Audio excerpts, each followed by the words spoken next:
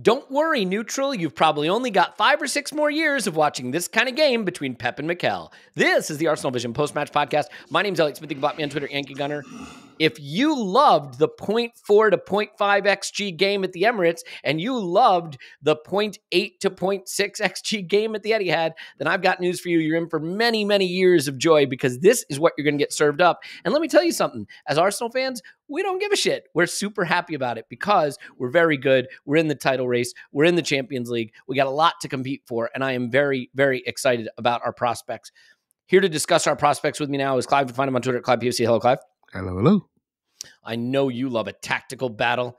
You can get that big, sexy brain wrapped around it and break it all down. It's going to be beautiful. But we can't do that yet. I got to stop just for a second. By the way, we did an instant reaction on Patreon. It got a little fiery. It did. I was a little nervous about that. In fact, I kind of edited it because I was worried about the fieriness of it. But to be fair, people have come back and been very complimentary and said they liked it. So, sometimes diversity of opinion can drive really good debate. And I'm glad we did that. Thanks to everyone who was there for that. And if you want to join over there, lots of great stuff over there, lots of scouting stuff, things like that. But here is what I need to tell you today. It is officially April. And because it is April, it is officially the launch of our fundraiser for the Arsenal Foundation. This is the most important thing we do every year. It is the thing I am the most proud of. Last year, I had the chance to go to Jordan, to go to the Zaatari refugee camp and see a refugee camp of 80,000 people, over half of which are kids, and see Arsenal Football Club emblazoned across the camp, working on programs called Coaching for Life with children, helping them stay out of child marriage, helping them stay out of labor camps, helping them stay out of harm's way, stay in school, get the education and the resiliency they need to thrive and eventually dream of a better, bigger life. And the way Arsenal touches their lives, the way it makes them feel connected to the wider world is stunning. And it is one of the most moving experiences of my lifetime. This week, you'll hear me speak to Leah Williamson. And congratulations to the Arsenal women on their Conti Cup win, by the way. You'll hear me speak to Leah Williamson about her experience there and how life-changing it was. You'll hear about the work being done. Last year, we raised a staggering number, almost £500,000. This year, we're going to set the goal at about £150,000, and we'll see where that takes us. And I know there is devastation and heartache all over the world. And so it's always easy to be like, well, why not here or why not there? My attitude is you got to pick something and you got to commit to it. And when you tell kids, we're going to keep showing up, we're going to keep being there for you, we're going to keep supporting you. The one thing you can't do with children is make a promise and break it. You cannot do that ever. As a parent, I see it. If I don't live up to my word, that's when my children are most heartbroken. And these children, they are wonderful human beings whose only thing they did wrong is be born in a place that was ripped apart by war. So we're going to help them. We're going to show up for them. We will give. I say we, the podcast. I hope you will give if you can. Of course, only if you can. But if you can, I hope you will give. If you give, you will have the chance to win a VIP ticket to see Arsenal Bournemouth, our second to last home game of this season, in a VIP box, participate in the Breakdown live show, meet the podcasters, right? Food and drink, all that good stuff. So you'll be entered to win that. We'll also be auctioning off some of those spaces if you want to just say, to heck with the raffle idea. I'm just going to, splash some cash on this great fundraiser and take my ticket. We'll be auctioning off some tickets as well. But the most important thing you're doing is supporting a cause that helps child refugees. And I just don't think we do anything better than that. So the link is justgiving.com/page/AVP. I have it in the show notes. We'll be talking about it this whole month. I'll be doing the auction in a couple of weeks. So I hope you will give. And you'll be hearing the story of these children throughout the month. Clive, before we get on to the game, anything you want to say on that topic? No, every year we get here, it seems to come around real quick, but it's our annual fundraiser. And Elliot, sometimes we may debate football, but we don't debate this. And your words were beautifully said. And it's like it's almost like a grounding moment for us. We do okay on the podcast and we talk about things, and sometimes we all think we're more important than we are, but we're not. We're just guys that like football, hopefully discuss it in a respectful way and have this platform that we can use to benefit other people. So it really does fit our values, and it really is something that I'm very proud to be involved with. And your efforts to push this forward, mate, people don't know, but I know, are just wonderful. So well done. Yeah, and the thing that I'm so impressed by is this really is a program that spawned out of the work being done in North London. And as a last point on this, when you go to the edge of the Syrian border, to a place that you expect to find desolation and misery, because that's your expectation, right? Refugee camp, 80,000 people, barely any electricity or water. and you hear kids singing Arsenal songs, and you see pictures of Arsenal players, men and women. And this program, by the way, 50% girls, 50% boys. It's a testament to the people at Arsenal to have been able to create this. And, they said to us last year, what this community did is the reason this program can continue. So, I feel a personal responsibility to make sure that continues to happen. And I'm very, very excited to get a chance to do this. It is a special thing. And for the club to get to support us and say, here's a box that you can go give away to people so that they'll be inspired to give. For Mikel Arteta to send us a message urging us on, you'll hear his voice. For Martin Odegaard to do it, you'll hear his voice. It tells you this means a lot to everybody. So, okay, only took up 5 minutes of your time with that. Hope you don't mind. Please go to the Just Giving page, justgiving.com/page/AVP, and give if you can. We will be doing that as well. And thank you for supporting a really good cause. Okay, so Clive, let's start at the beginning of the day. This was such a monumental moment, and it comes in a weird time because it's right after the international break, and so that makes everything a little hazy, a little fuzzy. You know how we were playing going into the break, but you never know how we're going to play coming out of it. We do have certain players who have always come back from international break, maybe not quite themselves. I think of Martin Odegaard, for example, a player who, when he gets going, when he gets ahead of steam, becomes an incredible player. Maybe after the international break, not at his absolute peak. You get different kinds of performances after this. So it's a weird time, and the lineup comes out, and I want to talk weirdly, not about our lineup, but theirs. Their lineup comes out, and Pep has gone for security and control is what it looks like. There's more defenders. There's more controlling players. He doesn't necessarily have some of the players you might want to call on. Ederson not there. Walker not there, obviously. And I have to admit, there's a part of me that looked at it and said, is this our chance? Do we hit them on the counter with this group? They have a lot of control in there, right? Kovacic next to Rodri. I wasn't sure what to make of what Pep was trying to go for. And I'm curious what you thought that was going to mean. More control like it turned out to be, or an opportunity for us to go at them? Because it was as often is the case with Pep, an unexpected lineup. Yeah, I didn't think it was that unexpected, Elliot. And I'll tell you the reason why. Maybe I'm looking at Kovacic, because if you watch the Liverpool City game, Kovacic came on late, and that was when the game stabilised. Yeah. And he saved them. They were going to get done, and he saved them. So basically, I expected him to start. So I knew I had this feeling they're going to control the game. From seeing the home game this year, it was controlled in central areas. They had Rico Lewis playing central, and they were a little bit bereft because Rodri didn't play. And so they sort of overloaded central areas, Bernardo central, Kovacic central, Rico Lewis central. And they tried to break out, and they went into wide areas. And they'd Walker and Guardiola. And I never worry about them two progressing forward.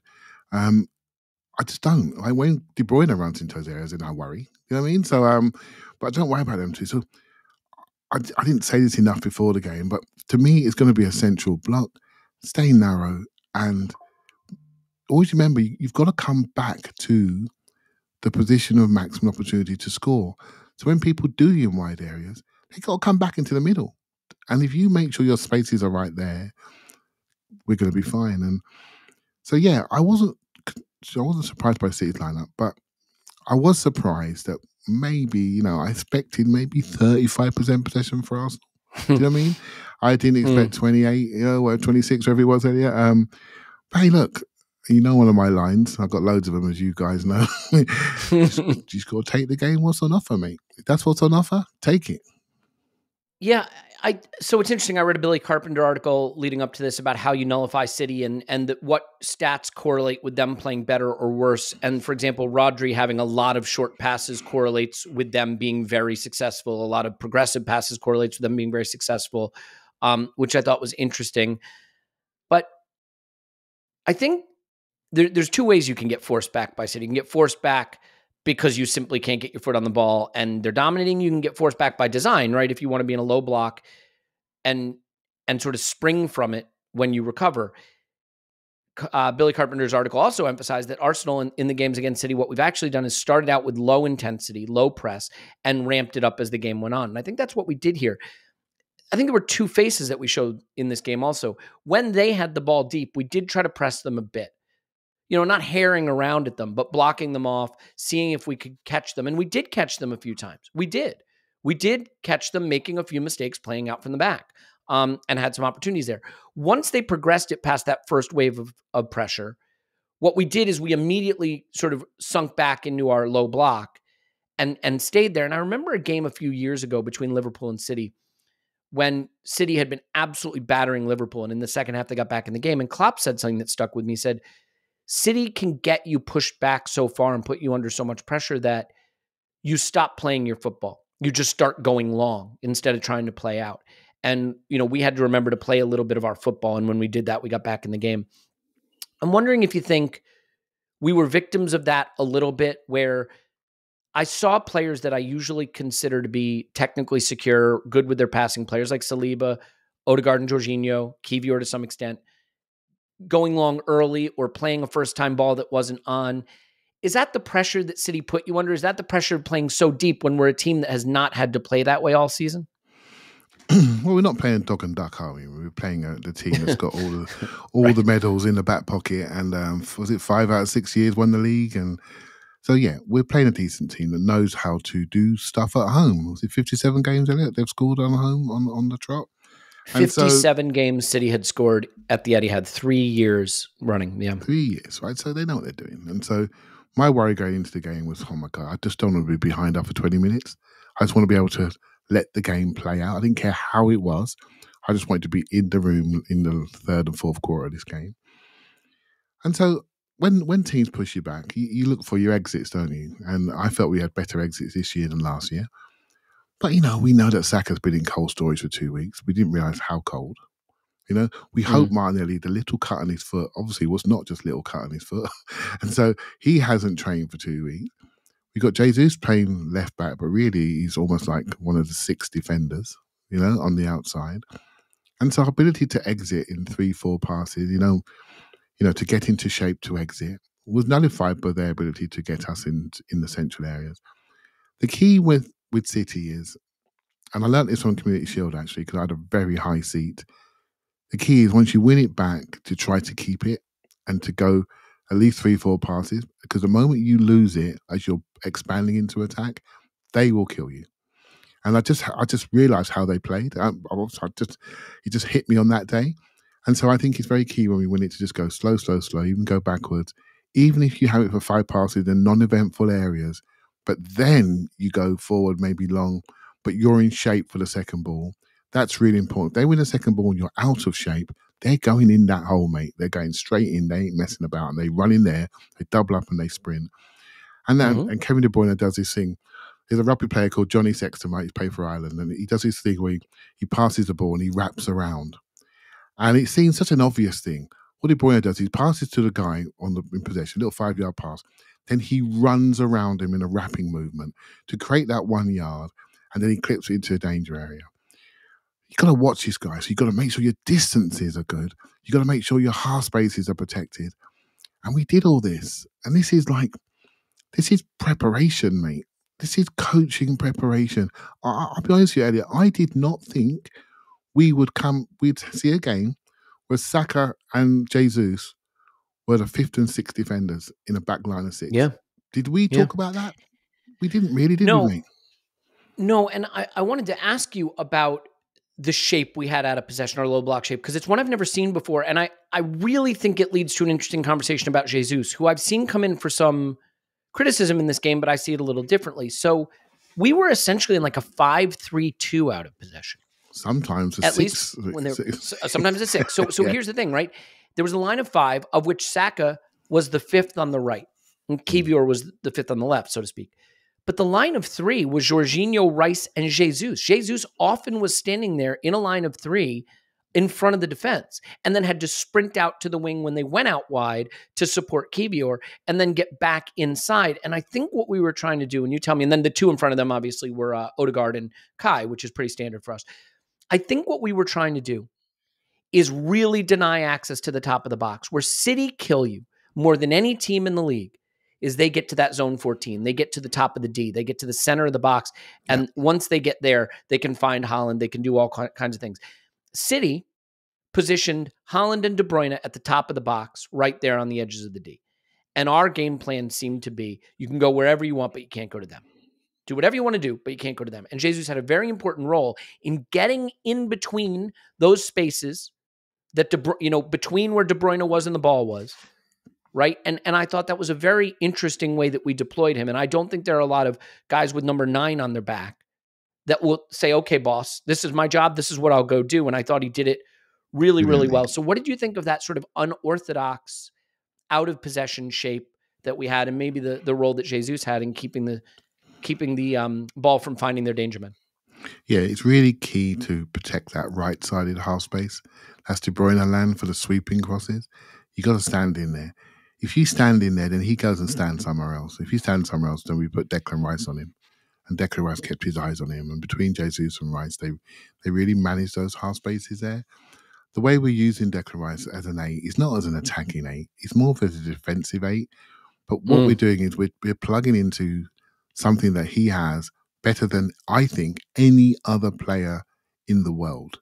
And that is, he seems to be able to just spot stuff happening and step in there and take it early. And if he's late, he can catch it up and stop it. You know, he's just a master of just stepping in, and he does it without giving fouls away as well, which is wonderful, you know, and getting booked. If he does give a foul away, people let him get away with one because he's English, right? So basically, he's just clean when he goes in. And he can feel the game that way, you know, and it's a unique skill. So I was really interested to see how we manage this. And I tend to agree with you, Elliot. And this is something I want to sort of get across. Hopefully it sounds correct, right? So we walk into games sometimes with a picture. And then the game changes. But sometimes when we analyse the players, that picture we have in our mind from a 2-week international break, the previous games we were really, really flying, we expect players to play like that. Right? So we bring up, and then the game changes and we have this game. It's almost like we lay a tracing paper over the top of this game, and then we analyse those players in that context. I nearly got Jesus' analysis wrong, in my opinion. I was thinking, mate, you've had 3 chances. What's going on? I thought, hold on, what's happening here? And I recognised his primary job on the day was to try to get some chances, but actually, you got to protect our backline. You know, and when you're judging Jesus on that basis, you got to change. You got to change what you see. If you want to criticise him for the 2 or 3 chances, not getting the end of a cross, feel free. With the context of this team performance, defensive performance, he was outstanding.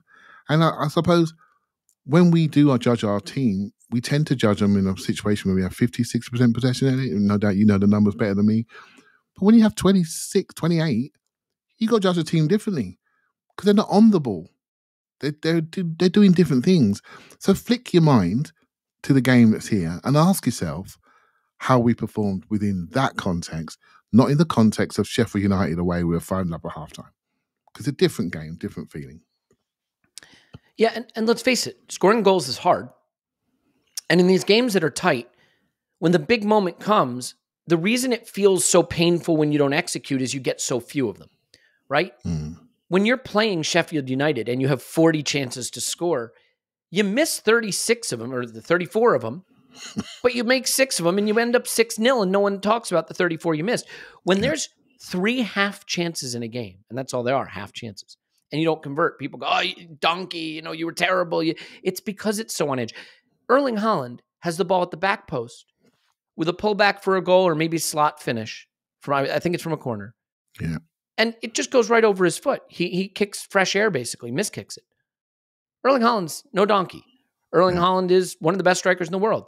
But because you get like a half chance a game in these games, those moments feel big. And I think Jesus suffered from that. Leo Trossard, how mad were people? He didn't square it to Martinelli. Okay, he should square it to Martinelli. Leo Trossard is the reason we're still in the Champions League, by the way. Oh, I'm glad said that. Yeah, you just get a half chance and it doesn't come off and it feels very painful. And that's what these close games do. And by the way, look at the flip side of it. Mohamed Salah, one of the great players of the last decade. He makes a half chance that he creates look easy when he smashes it in the back of the net after cutting back inside, right? In the game against us. And that's the difference in these games. And so I understand the frustration, but I do think step 1 in this game, plan A, was to deny them. I do think we set up to do that. And our players did that heroically. I really believe, Clive, the guy who has killed us in all of these contests with all these terrible lopsided scores that we know about going back through history, it's not Erling Haaland, it's Kevin De Bruyne. Yep. It's Kevin De Bruyne. He's been the chief executioner for us. And I really think the game plan was you're just going to deny him. Declan follow him around, or get the center backs close to him, or Jesus deny the entry. I think it speaks volumes that of their starters, only Nathan Ake, who played 26 minutes, so he doesn't count. Only Erling Haaland completed fewer passes in this game than Kevin De Bruyne's 29. That, to me, is why they didn't score and why we came away with the draw. And I really think we did a great job denying Haaland and De Bruyne. We said if Rodri's going to beat us, if Foden's going to beat us, which he wasn't able to do, he was subbed off. Doku looked a little dangerous when he came on. Bernardo Silva got his way past Kivior a couple times. But we determined that Haaland and De Bruyne weren't going to beat us. And he didn't. I want to read you a quote that Mikel gave that I think is brilliant. I think it's really hard, Clive, when you're a team that's used to having 70% possession yourself and pressing in the opposition half, to turn around and bring a display like this. You have to have multiple faces if you want to win big things. And we showed a totally different face today. And Mikel said something that I think is really, really smart, because it's kind of like, how do you instruct a team that's used to playing one way to play another way? So on how we had to adapt to having an inferior possession in the game, he said this: clarity before the game. Are you ready to follow 30 passes? And after following the ball 30 passes, lose the ball and follow another 30 passes. Yes? Then you can play Manchester City. It is very important. If you are not ready to do that, you cannot play against them. And I think, that's where I am going to praise Gabriel Jesus, but praise all of these guys. He was picked, in my opinion, because he's a guy that Mikel knows can follow the 30 passes, lose the ball, follow 30 more passes. And, it takes a lot of talent and effort and work for players who are used to being in the other part of the pitch to do that. So I think that there's a lot of credit deserved there. And obviously, then there's the point that when the ball does get into the hurtful area, you have to make the key intervention. And that's where I think we can just for a minute talk about this Gabriel and Saliba partnership, and maybe Ben White too, who I thought was heroic. We have added size and power and speed and talent to the back line. And a lot of times what they're doing is they're playing at the edge of the final third. In this game, they had to play like more traditional defenders, and they showed that they had that in their locker too. How impressed were you with their ability to nullify, the most dangerous striker in the league? Yes, I look at the back four, the back four centre backs. I look at them as a unit. They were, I watched it again this morning, and I didn't realise how narrow they were. And yes, it's good to have 6-footers there. They got to be intelligent. They got to be quick. They got to be smart. When someone moves out, someone's got to move in. There were points in this game when Saliba was at the right back and Ben White was at centre back. I didn't notice that first time round. But it's no problem, is it? Ben White centre-back on occasions.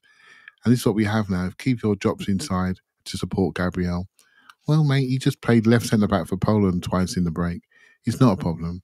We bought him potentially as a centre-back. He has played in midfield, though we've seen midfield not be successful for us, but he has played in there, which means he hasn't got Wellington boots on. He can do bits and pieces there. But more important, what they have, Elliot, is not just the size. They have the weight, so they're not moved.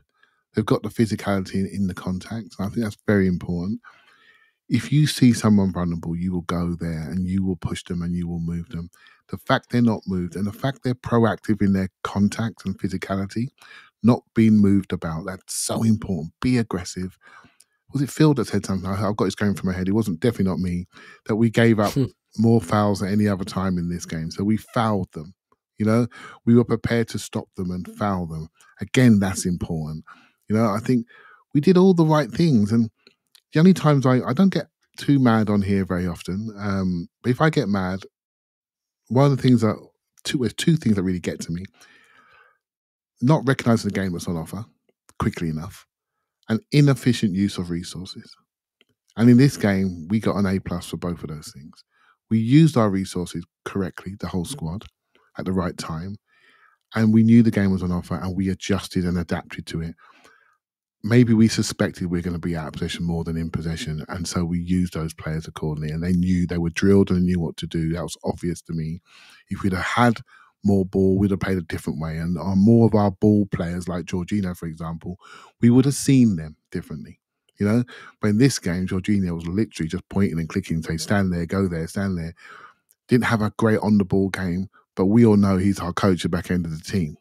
He's the one that's talking, keep everyone awake, keep everyone alive, say, next one. That's part of the game too. That constant commentating on the pitch to make sure that less experienced men are ready for the next duel, next fight. It's coming. And Jorginho does that at the back end of the pitch, and obviously Odegaard controls the front end of the pitch and the technical side of the game. So I always felt, again, use of resources, get him out when he's tiring, bring someone else on to do something else and offer a different picture. I was really impressed with how we learned. That's all I want to see, how we learned from previous experiences. And when we did and we applied it, it wasn't West Ham away. It wasn't Sheffield United away. It wasn't even Brentford at home, which was exhilarating with the late goal, etc. But it's a lot better than that 4-1 last year at the Etihad when we were questioning ourselves, and wondering that gap is still massive. We're just not there. Now we can all confidently say that gap is closing. Is it closing enough to win some big trophies this year? We'll find out. Yeah, it's going to be extremely tight. You mentioned something though, about the fouls we gave away. I thought we were very smart about when we did that. We understood, you can't let them run at you in space, and we prevented that from happening. Declan Rice did it a couple times. It gives us a chance to just quickly talk about Anthony Taylor. We spent a lot of time in the pod complaining about referees, so I think we should acknowledge he kept his cards in his pocket, maybe at times when he maybe shouldn't have. To be fair, I think we got away with a couple of things that could have been yellows, but by keeping his cards in his pocket, I think what you see here, right, there were no clear and obvious calls he had to make. He saw two teams that were playing very high-level tactical game, and he allowed the game to be the star, even though it wasn't much for a neutral. I accept that, rather than himself. Of course, as an Arsenal fan, I like that he kept his cards in his pocket, but I think it's worth a mention that he did, and that the game did not become about the referee. And we got to be balanced. And I hope someone clips this up and sends it to the PGMOL, because I thought he was brilliant. I genuinely thought he was brilliant, because I'm a big believer in let the players win the game. Right, so when Kai Havertz slides in on the keeper, I thought legitimate slide in. I thought he lifted his legs to make sure he didn't hurt the keeper. Now, if you want to, you can yellow card him if you want to, and because he's gone in on the keeper. But he realised there was no damage. He realised it was a fair challenge. He said, and they were come to crowding him up. He said, "No, mate, it's just a foul. Move on." I love that.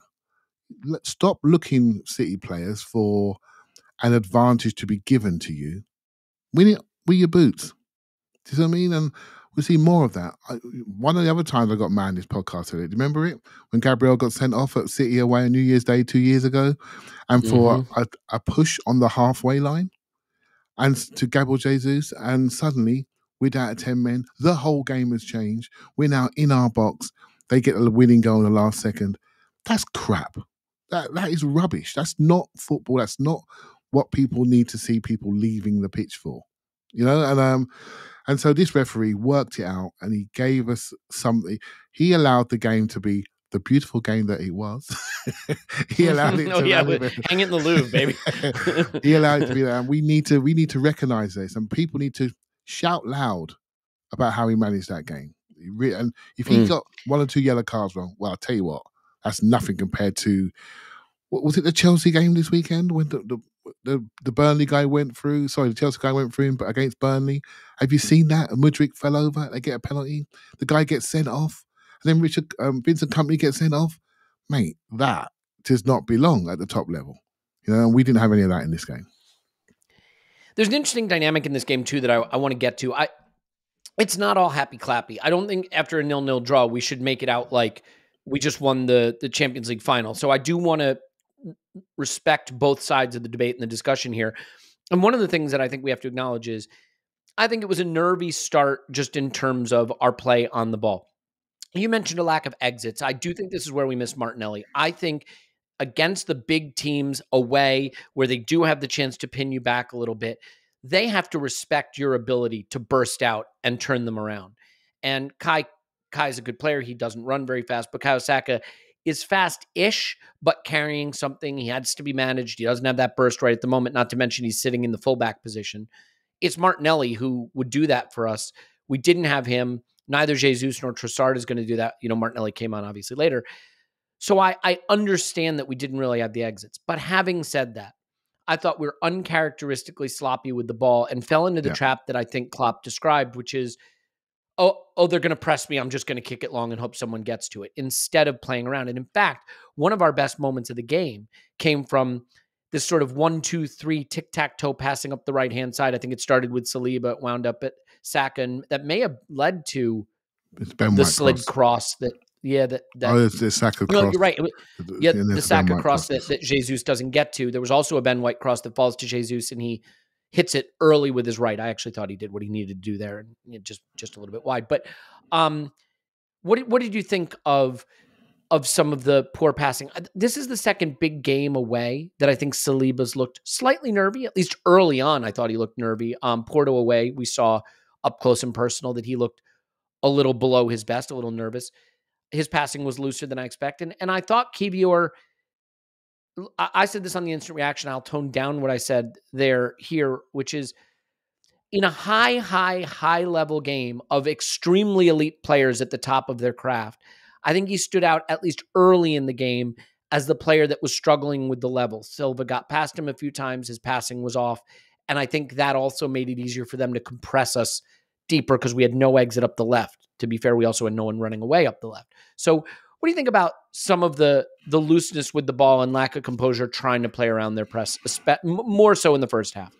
Yeah, it was a frustration for us. And I thought, Raya looked a bit edgy on occasions, with his feet. I thought Saliba a bit edgy.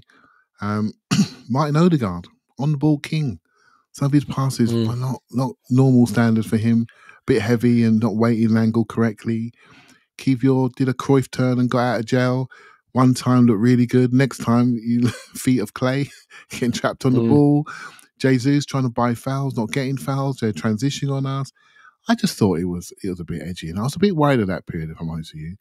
But then we settled.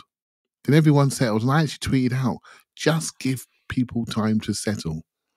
How did you feel leading up to this game? We were edgy and nervous. We were edgy and nervous because I think, I'm speaking for everybody, the reason why I was edgy and nervous was I think I can see this team.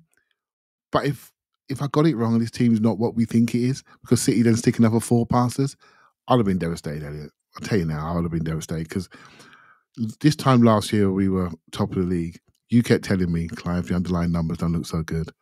Our XG difference don't look so good. We're giving up too many shots still, blah, blah. I look at everything now, and it's all here. The numbers are here. The players are here. The league position is here. What we're doing is good. So I'm thinking, okay, I know what I'm looking at, but it's still City away. And if they slapped us, I'd have been in a dark place.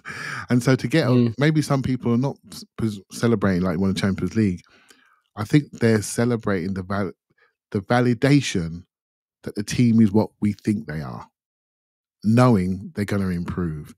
And I think many of us have this warm feeling that, crikey, we're actually okay.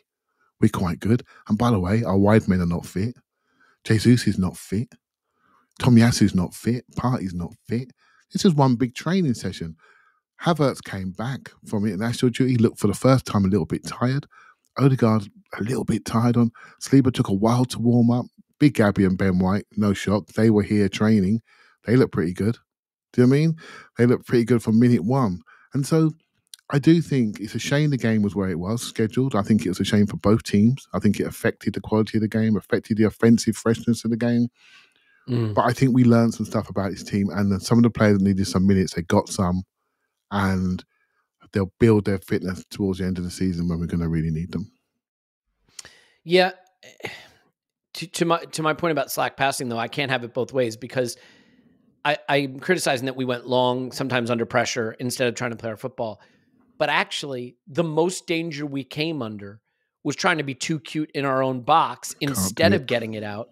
So, it's like, on the one hand, I'm like, well, just play ticky-taka football all the way up the pitch and score a goal. Why don't you? On the other hand, I'm like, get it out. So Can't do it. you Can't get have it caught both in ways. those areas. Can't get caught in those areas. You're dead otherwise, mate. You're dead. If they score one and the crowd gets up, you can literally throw away our league season. Yeah. You know? Yeah. I mean, you lose this, it's done. That's the difference. And by the way, in our Predictatron, which was very Arsenal centric, as I pointed out, and I'm not saying that's how it's going to go. Surprise, surprise, all the Arsenal supporters on this pod had Arsenal winning the league. But we all had us drawing this fixture. Yeah. And had we not drawn this fixture, our predictions would have been Arsenal don't win the league in any of our predictions. So it is as simple as this was a must not lose. Clive, before we look at a few individuals, talk about subs a bit, talk about, if this was a good result, and, maybe even we can cover a little bit of the outrage about the fact that this wasn't a fun game for the neutral. One of the things that I think stood out to me in the first half in particular is the star of this game. The star. Gabriel was fantastic. Saliba was fantastic, right? They had players doing incredible things. The player that stood out to me is Declan Rice. Declan Rice is the player that a couple seasons ago, City would have hoovered him up and everyone would have said they bought the league again, right? He should be playing at Manchester City, right? Because that's just what you expect. I cannot praise Mikel Arteta enough for building a project this quick, this good, this enticing, that Mikel Arteta was able to go to the best midfielder in the league and say, don't go there, come play for me, and talked him into doing it. And he's the reason we got through that first half. The ground he covers, the balls he hoovers up, the way he tackles from strange angles with those telescoping legs, the way he can be physical, the way he can foul without it being a bad foul, the way he can play progressively in the 8 and score goals and progress the ball in some games, but in this game, slide right back into that mindset of shut out the light, block out the light. There's nowhere for you to go. And this is the thing we had to have. This is the piece we had to have so we could play in these kinds of games. I just can't be more impressed with him than I am more impressed with Mikel Arteta for being able to set us out to play so many different ways, but also building a project that entices that player to come to us. I don't know. I mean, I don't want to turn this into a hagiography, but I thought Declan Rice was brilliant. And I think he's the guy who has leveled the playing field a little bit between these teams. It should not be overstated that Arsenal have 4 points against Liverpool and 4 points against City. And in a title race, especially a 3-way title race, the team that does that puts itself in a position to go on to win the title. We've done exactly what you need to do. And he's a big reason why. Yeah, came to City home game. He cleared the ball off the line. They'd normally score then, and he saw it, cleared off the line, and we stayed in the game. And then we took him late on. I think for me, and I remember being on the stage in Union Chapel, and I spoke about our off the ball play, but also controlling momentums. So if you look at Declan Rice's game statistically, Elliot, I'm sure Scott will. I'm sure you have already. It's okay, a few touches, few giveaways, but we all know, watching the game, how he tracked people, controlled people, delayed people, doing all those intangible things that maybe not show up on a sofa score. Do you see what I mean? And catching somebody and making them turn back out the other way, which stopped us being broken on in a disorganized defense. That stuff is invaluable. Stopping people and they're trying to create momentums against us, stopping attacks. We have 5 passes. Your moment is over. We've got the ball now at our goalkeeper's feet. What are you going to do now? And that's discouraging for Man City. You want to create waves of attack and put us in their washing machine and spin us around and make us not be able to find passes and just give them the ball back really, really cheaply. So he's the one that stops momentums. And then when he's on a really, really good day, he can create offensive momentums going forward. That wasn't the day for each day because our exits were standing 3 yards behind him. Do you know what I mean? And so that was a difference. But that was today. That was on offer today. So for me, those momentum changes, he's the best at it. So when I was on the stage, I was thinking about him basically. And he is exactly what this team needed. Because the end of last year, in the last 10 games, we didn't have the ability to control momentums. And the ball's in our net, and then we had to fight back. Big 3-3s, 2-2 draws, 3-2 wins. That's my flipping heart rate is dying, right? So that can't happen. You can't have that over a season. There'll be nothing left of you, as well as the fans. We're all drained, So he's the guy that's brought the calm in, and he epitomizes the tactical direction that we've taken. So no one was calling us the best off-the-ball team in the world last season, were they? No. Right? No. Some of that's coaching, some of that's personnel, and he's part of that. I think we also have to be careful about drawing too many conclusions from this, Clive, in the sense that, this player wasn't good, or Jorginho wasn't on the ball, or Kivior, his passing didn't look up stuff. We got to be careful because we won't have another fixture like this season. The Allianz away, maybe, but this is the hardest fixture in world football right now. This is the team that can squeeze the life out of you more than anyone else.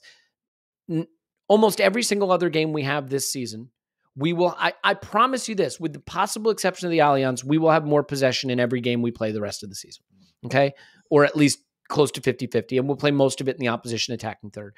So the lesson from this game is if we need to be on the rack and we need to defend, we can, but we won't be doing that most of the game, so I don't want to take too much away from it.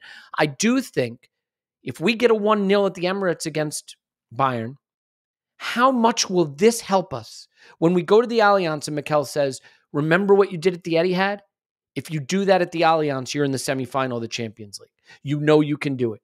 You did it against them. You gave away nothing. You shut out the light. Shut out the light for 90 minutes again, and you're in the Champions League semifinal. I do think showing this face and showing that we can do this effectively, even if it's not the way we prefer to play, gives us, I think, even more encouragement for the Champions League than the Premier League potentially. And so it'd be interesting. And in fact, and we'll cover a few of the moments, we could have scored in this game. I mean, look, I don't want to sit here and be like, we should have won it, because you can't have 26% of the ball and 0.8 XG and say you should win it. But we had the chances, and we'll cover them. I want to cover the subs too. So we'll talk about some of the key moments, some of the subs, and what we take away from this as a good point or not. I do have to tell you about this first, though. Otherwise, I won't literally won't be doing my job, like literally.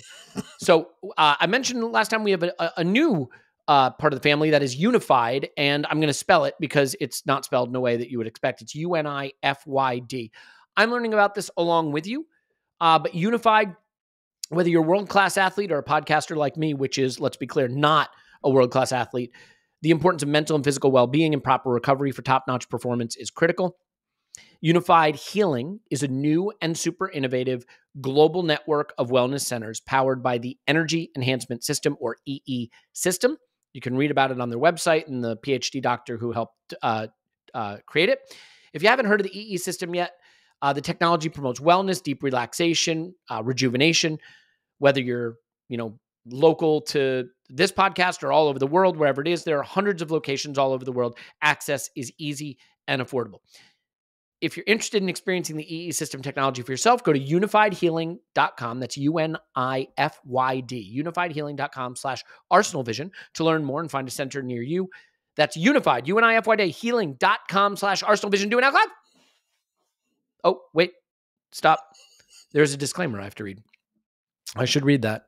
Having been a lawyer myself, don't want lawyers mad at me. No material testimonials on the Unified Healing website are intended to be viewed as medical advice or a substitute for professional medical advice, diagnosis, or treatment. Always seek the advice of your physician or other qualified healthcare provider with any questions you may have regarding a medical condition or treatment, and before undertaking a new healthcare regimen, including the EE system. Clive, is that enough of that?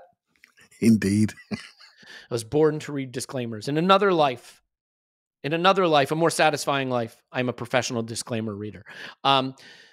Okay, Clive, can we cover a few moments for a minute here? So they had some moments. Their biggest chance, ironically, came from a corner. It's the Ake header that just falls into the lap of Ryan. It's kind of a nothing moment, weirdly, but in another world, that just gets scrambled around and falls in the net. Yeah. But we had a lot of what I'd regard as half moments to maybe do better. Let's cover the Jesus ones first. There's the one that falls to him on his right, the floated cross that he hits with his right near post, goes wide.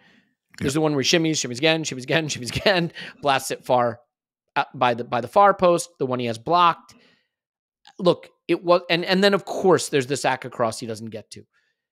I do think people are a little bit harsh in the 51st minute for a guy who hasn't played a ton of football this season, who has just defended for his life for 50 minutes and has been sitting super deep and is now trying to sprint up the pitch, not getting there. But to be fair, I was pretty upset with that too. I want him to get there. What do you think of the catalog of chances that Jesus had, and I think the general sentiment of people being frustrated with what he did with them?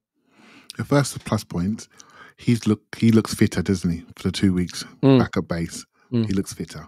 So we may have another centre forward option again, which we're going to need, right? So the fact he's getting chances is step one on his road to recovery, because he hasn't been a player for us this calendar year, really, in any big, sizable moment.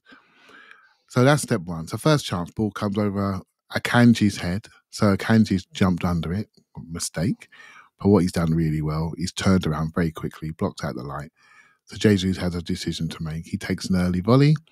Of course, when he takes the early volley, we all say, oh, maybe he could have chopped back on him. But that's coulda, woulda, shoulda sort of analysis. Then you have the when he beat 3 or 4 men going across the box, the right foot shot. Could he have shot a little bit earlier? Not sure about that. Then he does another one when he chops it to his left foot. So Ben White goes out on the right, tips to the back post. Kivior comes out of the ground. What's he doing there, son? Like a hedgehog, just pops out of the ground, lays it back to him. And because he was calling for it early in the Odegaard zone, I'm thinking, mate, could you not get in the box? Leave that to Odegaard, because I fancy his shot, edge of the area. And but then he takes it and goes to his left foot and screws it past the post. I quite like that chance as a opportunity made. I thought it was a really good bit of football. But then you have the one at the back post, and that's the one I feel the most regrets about. And I did a little bit on near right last night, and I thought, I didn't think I did it right, to be honest. I didn't realise the run was correct. I thought, he's running into the box, Akanji's coming, and he's got his eyes on the ball. And Jesus got his eyes on the ball, and Akanji's got his eyes on the ball. And what Akanji does, Jesus has got the front position, and Jesus lets him run across him and boss that position. He then has to adjust to the outside of him. While he's adjusting, he loses the half yard that he needs for the tap-in. Now, I'm no striker, right? And people who know me, they're laughing right now because they know that's true. I'm no striker. But I'm thinking, mate, box him out. Box him out. If you run in front of him and he takes you out, you're getting a penalty. The ball's running across the area. Box him out. Don't let him in front of you. Don't defer to the back post. Saka's cross was beautiful. It was slow. It gave him time to adjust. It was perfection. I just wanted him to hold that front position, make Akanji goes a long way around, make him dive in and maybe give something away. Hey, look, like I say, I'm no expert here, but that was my feeling watching it. And but it is what it is, right? When Trossard went through, Elliot, he only went through late. First touch, shocker first touch, closed the pitch up rather than open it up for him. If he'd have gone slightly ahead of him, get out of his feet, he'd have crossed it to Martinelli, and that would have been that. I think he might have been offside, to be honest. On the second one, on that one, when he goes to take his shot eventually, we know Trossard is a dummy merchant, don't we? He puts you, he twists your legs, he twists your socks, but he took the early shot and he's gone high. Again, a bit of nerves, a bit of big moment stuff. Mate, he always chops, doesn't he? He always chops back. We think he's going to shoot, he chops back.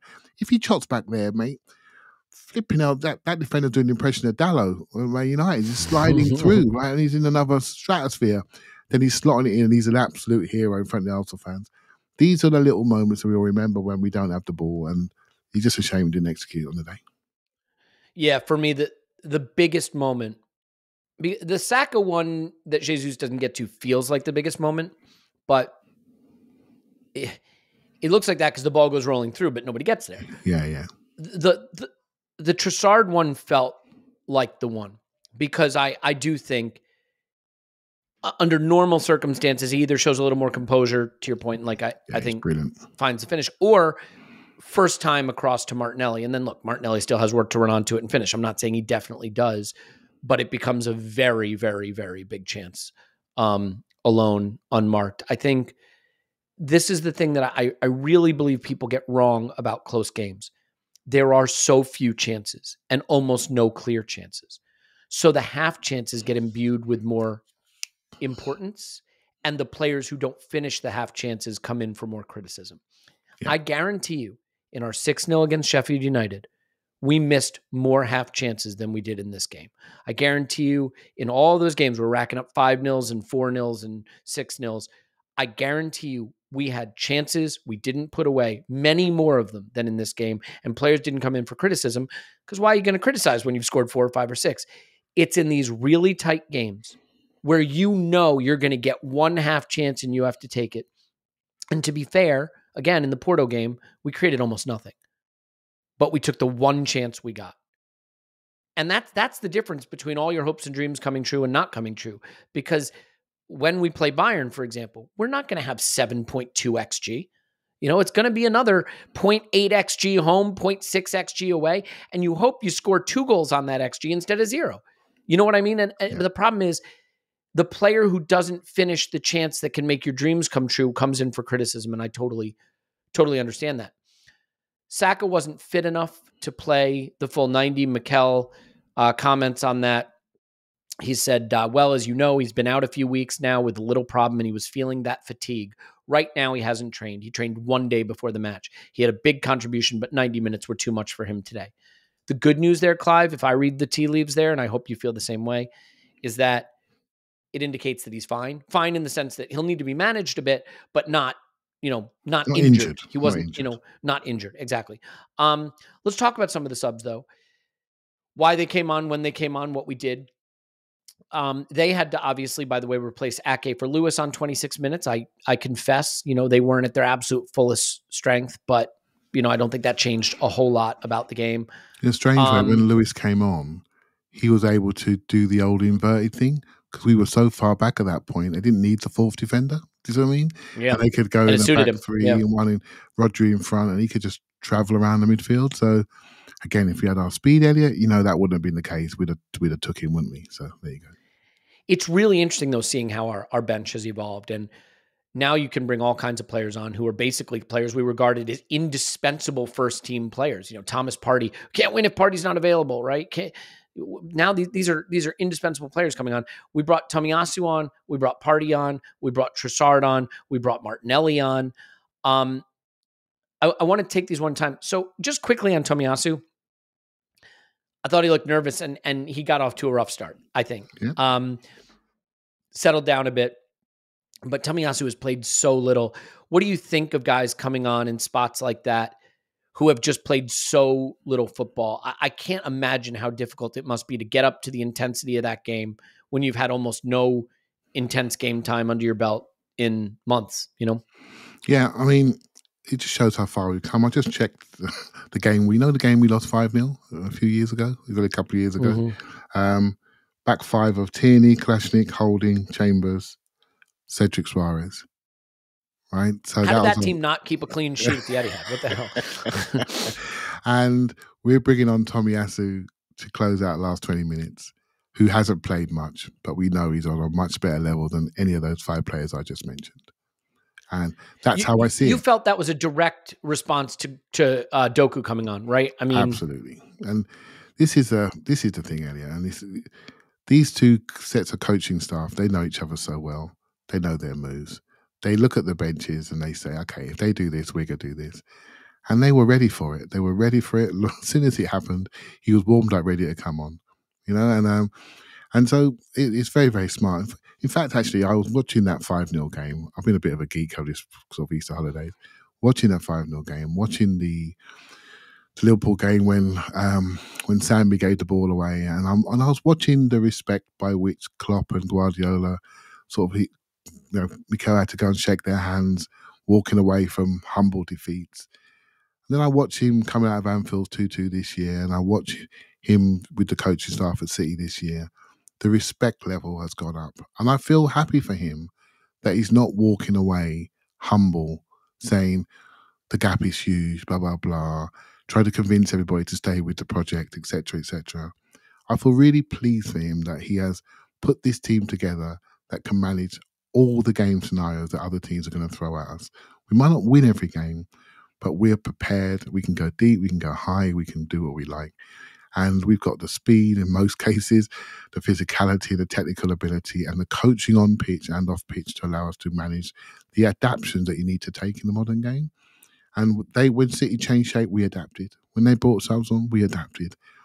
It's what I've always wanted, mate. It's what I've always wanted, the ability to see things, have the players that can adapt to it. It really is. It's not a day for open top bus. But it is a day to recognise we have a serious, young, experienced, maturing team. It really is. That hasn't got through yet. I'm going to try and get it through. We just need to keep this going and execute. On Thomas Partey, it's such an interesting one for me.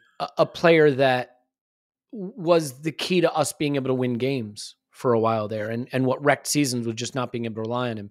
Now we have Declan Rice. And we have Jorginho, who has been critical to us being in the position we're in this season. This wasn't a great Jorginho game. And so I think there is this curiosity. Will Thomas Partey be able to stay fit for the run-in and get to a level where he looks like Thomas Partey? And suddenly, Arsenal with Thomas Partey, a fit, on-form Thomas Partey and Declan Rice, that's something. But you look at him out there, and this was a very mixed cameo in a way, because for the first 10 or 15 minutes, there was a part of me that's like, wow, he might be done. He was struggling with the pace of the game, struggling to move around a little bit. He had that one recovery run where he just got like lapped by the field. He looked like he was running through treacle. But then he starts to get his foot on the ball. He starts to get to the tempo of the game, and he winds up having more passes, more carries, more progressive distance, more final third entries, whatever, than Jorginho did in his 20 minutes on the pitch, 25 minutes on the pitch. So I'm torn on this one because I really thought for the first 15 minutes watching him, he just might not have it anymore. He didn't look comfortable physically, but then he sort of loosened up and we saw a bit more what we expect Thomas Partey to look like. So how do you balance those two parts of his cameo? Because the thing that will stand out in a lot of people's minds, Clive, is just him getting run past. Because the criticism with Jorginho is we're like, well, Thomas Partey has a little more agility and mobility, but it didn't look like it in that moment, Yeah. It's a conversation I want to hold for a little bit longer because to be able to play, you need to be fit. It's quite interesting that when he gets the ball, people stand away from him. You know why? Because they know he's good. They know he can shape the ball. Odegaard knows when to move to get it. On the Trossard chance, if you watch it, Partey gets the ball, controls it. I'll be honest with you, I know him quite well from a footballing point of view. I thought Man City should have pressed him because I don't think he quite had it under control. But he managed to manipulate the ball away from the press. Odegaard sees it and thinks, you know what, if I go in behind their line here, I'm going to get the ball. And he does, and he plays it through the line splitting pass, next pass through to Trossard, and we're off and running, having regrets.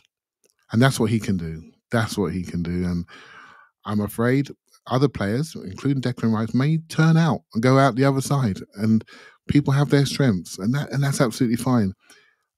A 26-year-old fit Thomas Partey, we would not be looking to go into the market in midfield this year. But I'm afraid of course not. He's a little bit older now, and I think he must have had maybe, I don't know how many Premier League starts he's had this season, if any. Right, so one or two. Forest, the right backy one. That's it. I don't think him and Rice have played together apart from the community shield. Three starts, right? So 300 minutes. 300 minutes. And he comes on Man City last 20 minutes and people are saying what they're going to say. I'm just going to hold my thoughts for it. He needs to be fit. Much like Tomiyasu, he hasn't played since the Asian Cup. He needs to get fit. If Tomiyasu's fit, he starts his game. Simple as that. It's as simple as that. Jesus is super fit. Maybe he starts his game as centre forward. We just have to wait. We have to wait. Well, okay, I want to ask you about that. I think one of the most fascinating discussions that's going to be coming up, because we have so many important games coming up, is the left back position. I think this is an interesting one because Zinchenko is probably going to be fit very soon, to the extent that he's ever fit or fit for long. Tomiyasu is back fit. Kivior has been a hero of our season, but I think there is at least a reasonable appreciation that in a team full of absolutely elite top of the line players, he may be more squad player level than starter level in a team that wants to do the things we're going to do.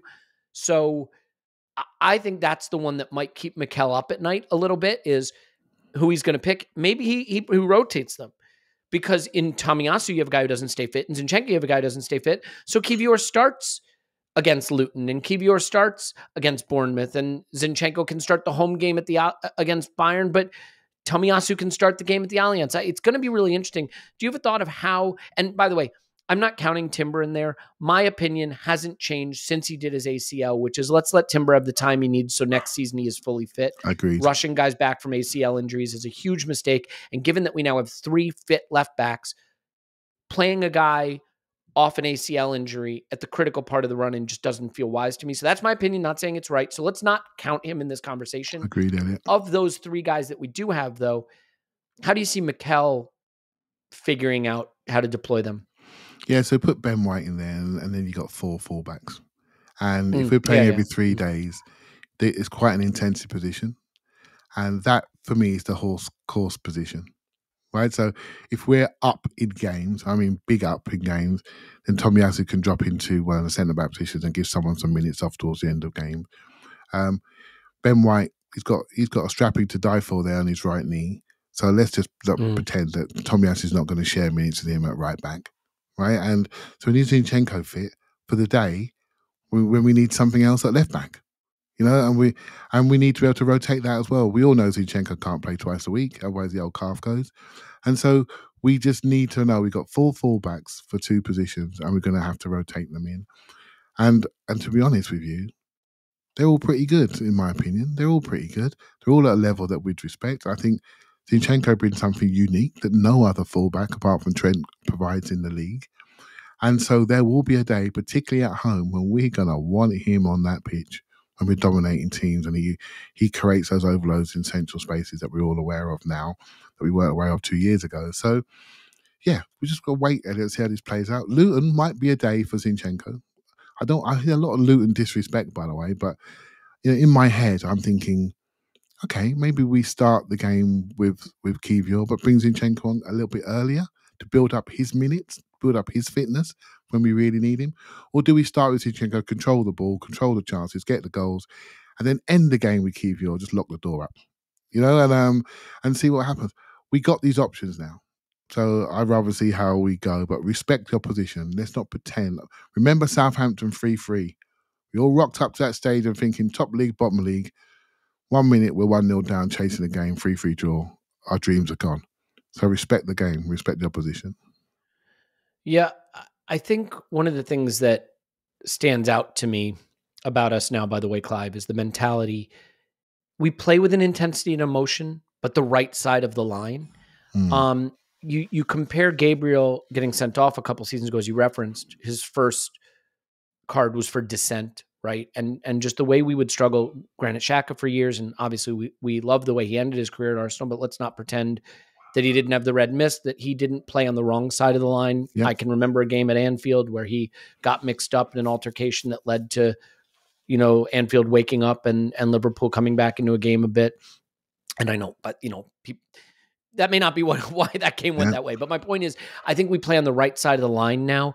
And I think a really, really interesting just moment is what happened at the end of the game.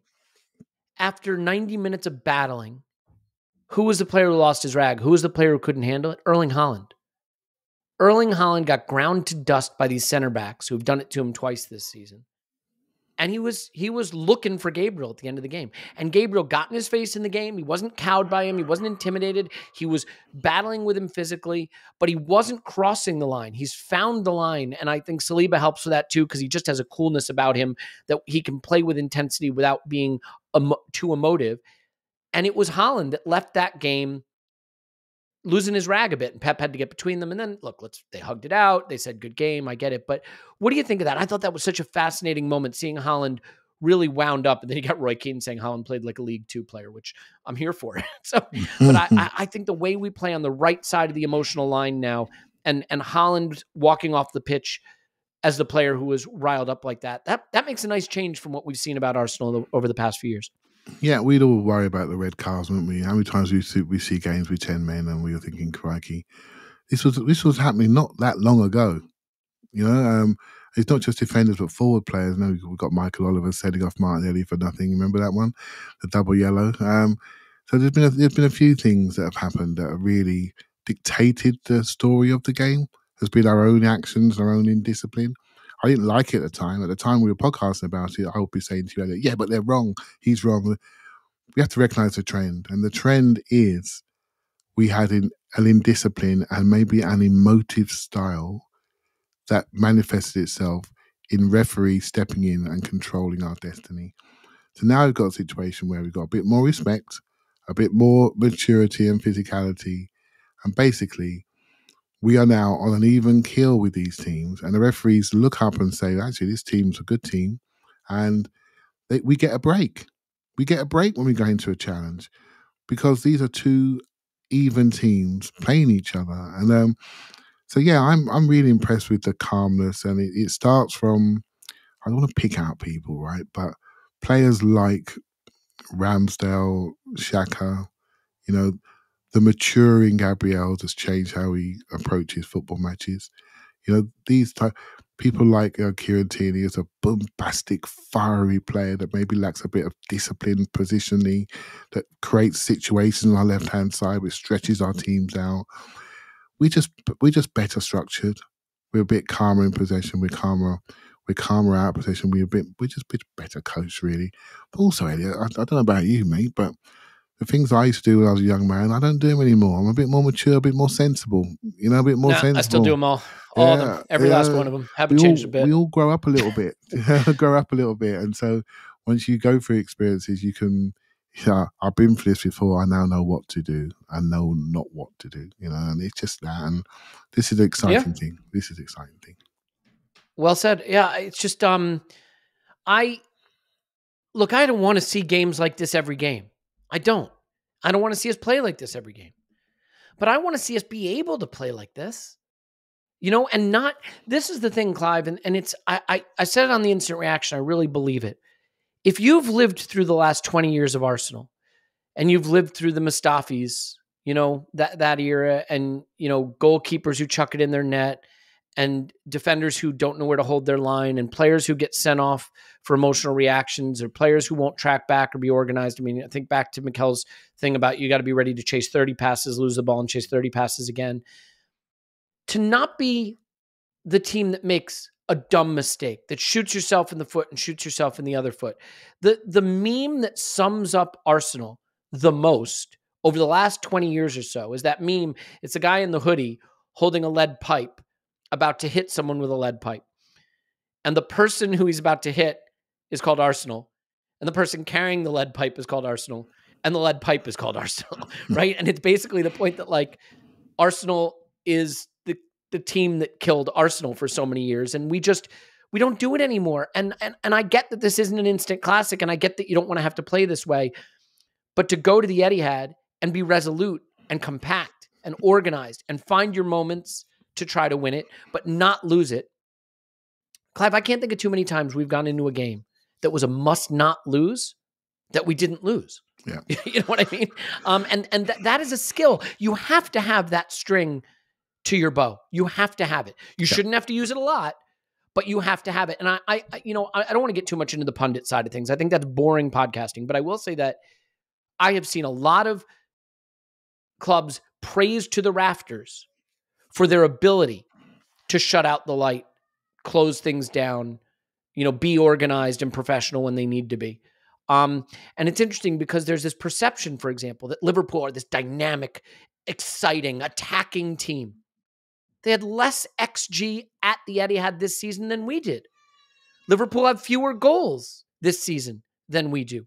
When we played Liverpool at Anfield, it was a close run game. When they came to the Emirates, we put 3.5 XG on them and beat them 3-1. So I get that the neutrals are annoyed and throwing their toys out of the pram, that this didn't entertain them. But the notion that we're not entertainers makes no sense. We've scored the most goals. We have the most goal difference. We did what we had to do. And pragmatism is a thing we've lacked. I'm excited to see us have it, Yeah, I think we've gone through a evolution, haven't we? And I want to just go back on my words slightly, because those emotional days, we needed them. As a fan group, we need to connect to this team. Whether it was incorrect, the right level of emotion, or we got overexcited, it doesn't really matter. We needed that connection. And players like Xhaka and Ramsdale gave us that. So I want to make sure I'm absolutely clear on that, because we were dead to our team before that. We were dead until this group arrived, and we cleaned our dressing room. So that connection, that emotion was very important. But we've evolved into something else, because now we need to get serious about winning. right? Because expectations will rise this year and next for certain. Big trophies need to arrive for the next 18 months. They just need to, because the narrative will change, right? So, but we do need to have this phase, and it's good to see we have it, the defensive phase. So I'll give you a scenario, Elliot. Just say, for example, we win the home game against Bayern Munich 2-0. We go to Germany, and they score to make it 2-1 with half an hour to go.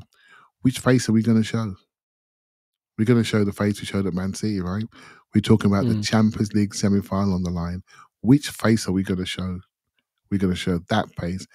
And then we're going to spring out, hopefully, have quicker wide men and fitter wide men to take the counter-attack goals that will be on offer. For those people that watch Bayern versus Dortmund at the weekend, I don't want to get too celebratory, but it's going to be their cup final, right? Because the league's gone. But we got a chance against them because they're not in the best of shape, emotionally and on the pitch wise. But yeah, we need to have this ability, and we have it, and we've had it confirmed by going to the hardest place in the world to play football and come out there scot-free. Yeah, well said. I think it's one of these games that one thing about it too, and I think this was really reflected in how it finished, Clive. You cannot afford to fall behind because you cannot afford to have to chase the game. Yeah.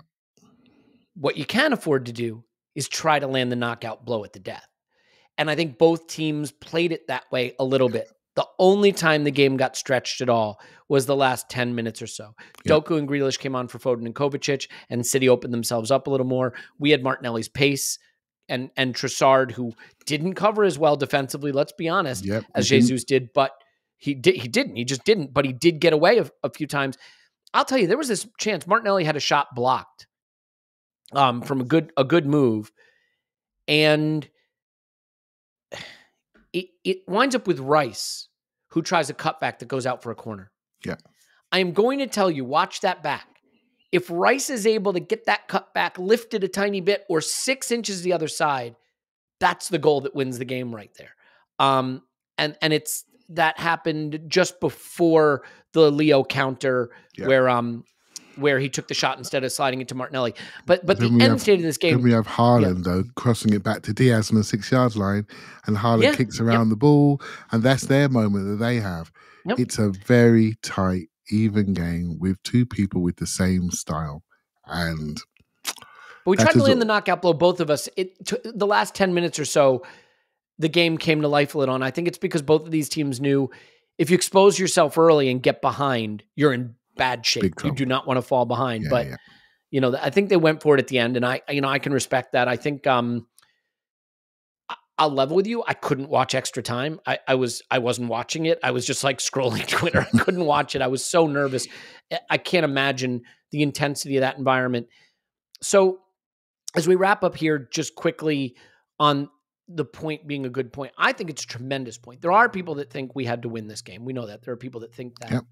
I think the odds will show that we are now third favorite for the title, but like right there, where it's like 35, 33, 20, it's close, I think. I think wherever you look, the odds would have it pretty close. And I think a lot of that is based purely on the fact that, first of all, Liverpool do have a 2-point lead now, and we probably just about have the toughest fixtures. But the thing that's weird about saying the toughest fixtures is this is a weird league right now. I don't think there are too many very good teams, So there are 2 good teams, and we've taken 4 points off them. What's your opinion, not of whether we played the right way or the wrong way or any of that? We've covered all that. Your opinion on the point as a good point and where it leaves us. Yeah, it was a good point. Where it leaves us with things out of our control, because Liverpool are perfect. They win the league, right? But I don't think they're going to be. I'm not sure we're going to be neither. So, when you sort of rock up to Fulham away over Christmas and you think, well, we should be okay. We go 1-0 up. We're definitely going to be okay. And then we deservedly lose out of nowhere. That can just happen in football. I think watching Sheffield United I think they drew 3-3 at the weekend, I think Sheffield United. I mean, when we played them, you thought they might as well pack up their bags and go. You can never tell what you're walking into. And I think it's just important, where I give us a bit of a chance is, defensively, we look stable. So I think we can control events. Strange enough, Elliot, if you ask me the truth, I think Liverpool are the 3rd best team in the league. But they're sitting top and they're favourites. So sometimes It's just about getting the result. Can they continue to keep doing this while giving up so many shots without so many key people not being there? Sometimes when key players come back, you know what happens to your mindset? You think, well, he's back now, and you just drop off a little bit because your good players are back. And suddenly that's where you can go wrong. I think we just got to wait and see. But the most important thing for me, and the reason why I was happy with the point, is I want Arsenal to be in the room in the last 3 weeks of the season, knowing it's still all there. That's the key for me. And then we see how other people cope with pressure. If you don't put people under pressure, you don't know how resilient they are. We maybe beat ourselves a bit last year with the pressure and City looming around us, and we found excuses around defensive instability and injuries at the wrong time. But when it came down to it, we weren't ready. Simple as that, we weren't ready. This year, we're more ready. And next year, we'll be more ready again. That's the truth of it. That's where my mind is. I'm not throwing away this year. Your point about Champions League earlier on is a really valid one. And the Bayern game, oh, dearie me, that's going to be hot. Going to be hot. That's a hot ticket to try and get. And then we'll see what happens after that. But yeah, we're on the right path still, mate. We're still on the right path. Yeah, I just looked at the odds quickly. I mean, we're at roughly 28%. Liverpool roughly 42%. City right in between. And that feels about right to me. But like, those are close enough that anything can still happen. You know what I mean? That's not like 95% and all of a sudden something crazy has to happen, which is I think where it would have been roughly had we lost this game. And I think you saw it in Liverpool's game against Brighton, by the way. When we faced Brighton at home, we had 26 shots, 9 on target. They had 1 shot on target, 6 shots in the whole game. Liverpool couldn't really close the back door against Brighton. Say that 3 times fast. The back door against Brighton. And I realize that this is becoming a tedious criticism of them because they are top of the league and they keep winning. But I do think that their games are going to be more chaotic. And I think it opens up more possibilities. So I still think anything can happen, obviously. The other thing I'll say about Arsenal, we keep saying Arsenal have been the best team this season. Maybe we have. The underlying metrics say we have. But I think we've kind of been 2 teams, frankly. I don't think we were great to start the season. Remember all those podcasts, has the attack clicked, has the attack clicked, has the attack clicked? Remember the 11 Premier League games we started with Eddie Nketiah at striker? That's, by the way, that's not knocking Eddie Nketiah. It's like, he's not even getting on the pitch now. The games that we started, with all kinds of players that really just aren't in the picture anymore, or a way of playing that isn't how we play anymore. I think we are a very different team now than we were then. And you said it, Clive, at the beginning of the season. We may not be starting fast, but we want to finish fast. We're kind of doing the City thing. Right now, in April, we looked the best team in the league. Unlike last season, where we were the best team in the league in October and one of the most mediocre teams in the league in April. And a lot of that's due to injuries. I acknowledge it. We'll have a lot on the Champions League to come. I don't want to get into it now. I do think, as I said, that this is a game that will put us in good position psychologically for that test. And by the way, if we make the semifinal, this could be the opponent. 1-0 at home, 0-0 away. That puts you in a Champions League final. So, I realize it's different, and that's extrapolating a lot. Just as a final thought, do you care at all about the narrative around we didn't entertain people and, it wasn't fun enough? I mean, it just I haven't even seen it. I haven't even seen it, okay, and I don't care. Let's not do it. Then let's not do it. Let's do this as a final thing. Games every 3 days. We know it's going to be a nightmare. I think we've been handed a very, very big advantage, though. A big, big advantage in this match week. We've just had our hardest game, okay, of the season. The hardest game you will play in the Premier League. City away. And our midweek game is, let's call it the second most manageable. I don't want to call it easy, but second most manageable game you'll play in a season. Luton at home. Whatever you think of Luton, they've been plucky. They've been fun. Credit to them. They have not been good on their travels, especially defensively. They've not shown the organizational capability. And even if you want to point to the away game, you're like, well, what about the away game? We scored 4 goals away. We scored 4. Okay, I know we conceded 3. Silly. We're not going to concede 3 at home. If we could score 4 on them away, what do you think we can do to them at home? So I like this game because we're coming off a very difficult fixture.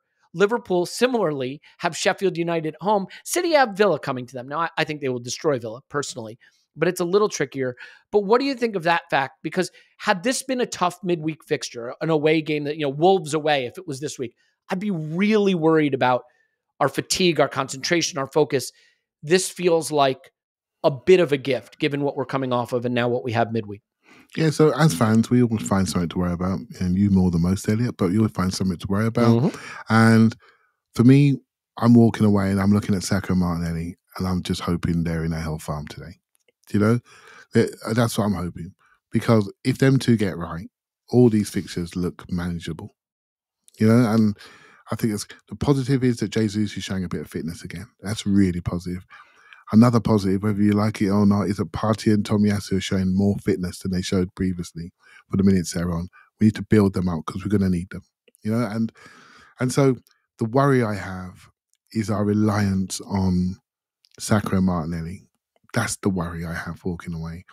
Now, if they get a bit more rest, get a bit more rhythm, and they have a chance to attack a Luton team and build some confidence, because Martinelli's confidence really started from 2 very late goals against Crystal Palace. And then he went for a rich vein of form, and so let's get impact scoring because that kid's got something. He doesn't really care about pressure and the environment and the running. He's got something that mentally really, really strong. If we can get him scoring and running and fit again and manage him, every team, he's going to create a problem for them. And he allows the room for Saka and Odegaard and Havertz to do their thing. So I think he's a very important player for us for stretching teams and creating space. So on Tuesday now, we had a good conversation for an hour or so about our defensive structure and stability and all our defenders doing really, really well, maturity, physicality, adaptation to the changing shape of Man City and the substitutes, etc. Very good podcasting stuff around that boring side of the game off the ball. I hope we talk about on the ball brilliance on Thursday, Elliot, because if we show that side of us again and it's still there and we're healthy, then I think we'll all be encouraged for Brighton away as well at the weekend. Yeah. And I mean, this is how dumb the narrative is around football and how in the moment it is, Clive. I think all 3 title contenders will hold serve in midweek. I think they'll all get 3 points. But Clive, Sunday of the weekend, Liverpool could find themselves going to Old Trafford, a point behind Arsenal. Yep. And all of a sudden, the picture looks very different until they beat United 10-0, which is frankly what I expect. Who knows what will happen? Right? I think United off the ball, not quite as good as us, mate. That's all I'm going to say. It's nuts, dude. I was watching them in that game. I mean, they didn't deserve a point, but we won't talk about it now. Maybe we'll do a Schadenfreude pod, but they had their Watford Emery game this past weekend. It's even worse than 30 shots taken. I mean, all you had to do to bypass their midfield was make one pass and start running straight up the midfield. It was incredible. Bananas. Okay. We don't need to talk about United, but they are funny. And if you didn't watch that game, watch it. It's very fun. They got battered. I almost wish they'd won it because Ten Hag in forever, but Southgate will fix it, I'm sure. Okay. We'll leave it there. We are in a really, really good position, I think now. And it's just about holding serve. Wednesday, we play Luton. Remember, we will have an instant reaction after every single game. Live instant reactions, so you can see it right at full time, video and audio, and then the audio comes out as soon as that's done recording. So the main pod will stay a Monday to Thursday. If you need a pod to listen to, you can check out the Football Vision pod that Phil does. I think he's just killing it. But yeah, that's basically what we got. And as a last reminder, please, if you have the wherewithal, if you have the ability, please give to the fundraiser, justgiving.com/page/AVP. There are children who love this club and love North London, who have never been a part of the wider world, who need the support. And I'm just thrilled we get the chance to do it. And remember, you have a chance to win a VIP box ticket to the Bournemouth game, second to last home game of the season. That's going to be a hard ticket to get, let me tell you. So you can do it in style. We'll leave it there. We'll have a lot more throughout the week. Clive's on Twitter at ClivePFC. Thanks, Clive. Thank you very much. My name's Elliot Smith. Block me on Twitter. Ain't gonna love you. And we'll talk to you after Arsenal 10, Luton 0.